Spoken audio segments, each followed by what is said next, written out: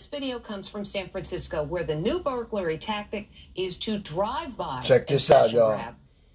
Don't leave your shit in the car. Smash and grabs in broad daylight on the streets of San Francisco. Watch as a car leisurely cruises along this street. A thief smashes in one window after another, snatching all the valuables he can grab.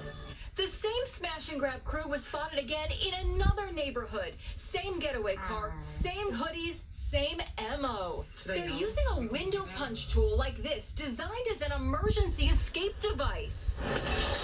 Car break-ins in the embattled city are up a whopping 753%. Last week, musician Clinton Kane was filming a documentary in the city while the thieves broke into his rental car and stole $30,000 worth of equipment.